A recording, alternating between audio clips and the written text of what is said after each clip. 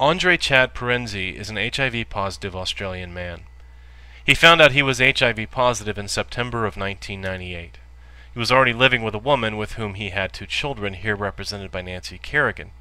They were married in November of 1998. He did not share his diagnosis with his new wife and the mother of his children. He separated from her in 2000, at which time he began cohabitating with another woman, also a mother of 2 children, here represented by Tanya Harding.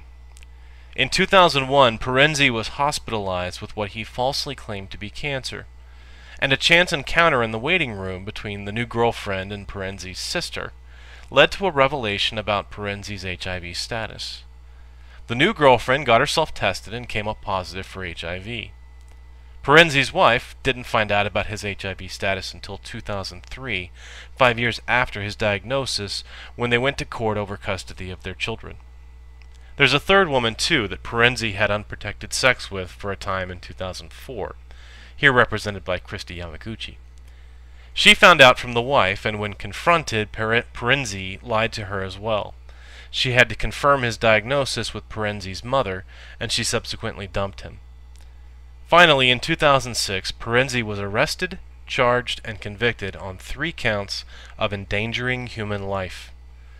The story would be a sad but tawdry tale, perfect fodder for whatever talk show is the Australian equivalent of Maury Povich or Jerry Springer.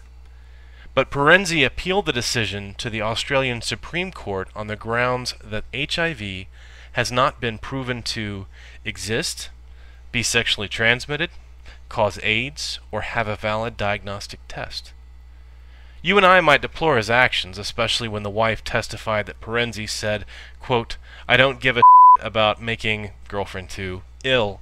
It might in fact make us very angry at his cavalier attitude towards human life." But 2 people from nearby Perth, Australia, who call themselves the Perth Group, got very excited. They were about to get their day in court. Before we get to that, who are the Perth Group? Well, Perth is the 4th largest city in Australia with a population of 1.6 million people. The Perth Group has 2 permanent members, both of whom work at the Royal Perth Hospital. They are Eleni Papadopoulos-Eliopoulos and Valinder F. Turner. Mrs. Papadopoulos-Eliopoulos, despite frequently being referred to with the honorific doctor, holds only a bachelor's degree in nuclear physics from the University of Bucharest, and is employed as a medical technician testing patients for sensitivity to UV. Dr. Valinder Turner is an emergency room physician with a bona fide medical doctorate, but no research lab experience. There are some other floating members of the group, but these 2 define the group's identity, and I'm going to focus on them. It's important that I note that the Perth Group statements do not reflect the views of the Royal Perth Hospital, and their work is not funded or supported by the hospital. The defense lawyers for Parenzee presented these 2 people as experts on HIV and AIDS. But are they? The judge, Justice Sulan, didn't think so. Mrs. Papadopoulos-Eliopoulos has no formal qualifications in medicine, biology, virology, immunology, epidemiology, or any other medical disciplines. She has never treated or been directly involved in clinical trials of any kind relating to any disease. She has not read, or she has chosen to ignore, an enormous volume of recently published material on the diagnosis and treatment of HIV/AIDS. She has been selective in the material upon which she relies. Justice Sulan also found that her qualifications do not provide her with the academic study required to give opinions on medical and scientific matters unrelated to nuclear physics. The judge found that she, Papadopoulos-Eliopoulos, is not qualified to express opinions about the existence of HIV, or whether it has been established that it causes AIDS, nor has she expertise to express opinions about whether the virus is transmissible, nor is she qualified to express opinions about the tests that have been developed to diagnose the virus. Regarding Dr. Turner, the judge found that his knowledge of the subject matter is limited to reading. He has no formal qualifications to give expert opinions about the virus.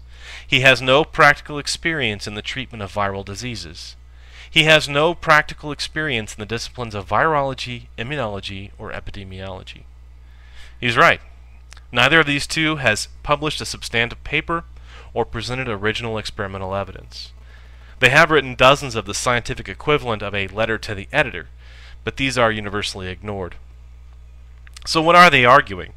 They say that HIV hasn't been proven to even exist, and everything else follows from that. Nothing to them about HIV is valid. Research, testing, prevention, treatment, their arguments are mostly about an artificial standard of proof. They say the virus has never been purified to their satisfaction. They claim that there is no evidence of transmission, which really boggles the mind. But behind all these arguments is a hidden agenda. The Perth Group are pet theory worshippers. Cult members, really. They subscribe to a variation of a theory that dates back to 1913, called mitotic theory. I won't go into detail, but they ascribe all manner of diseases and disorders to the concentration of ions in a cell, called the redox state, short for reducing oxidizing, the chemical terms for gaining or losing an electron. It's not quite woo, but pretty close. Redox is important in the cell. It's the mechanism by which muscles contract, nerves fire, and food is metabolized.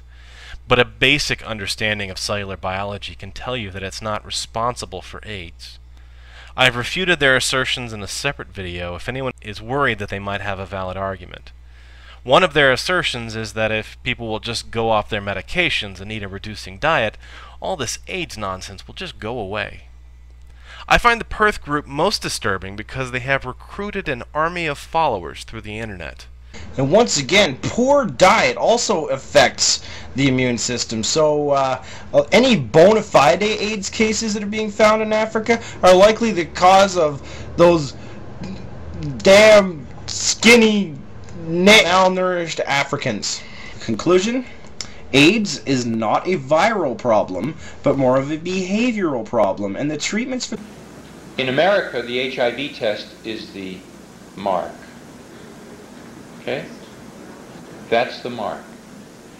Now, once you have the mark, the only way to get rid of the mark, even a little bit, is to go along with the system and to take the drug.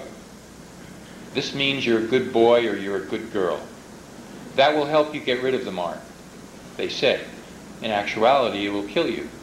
As to Andree Chad Parenzee, he was denied a second appeal by a 3-court panel, and is currently serving 9 years, eligible for parole in 2011. I don't know if that's justice or not. I'm sure the woman he infected doesn't think so. But then again, maybe justice will come for him in jail.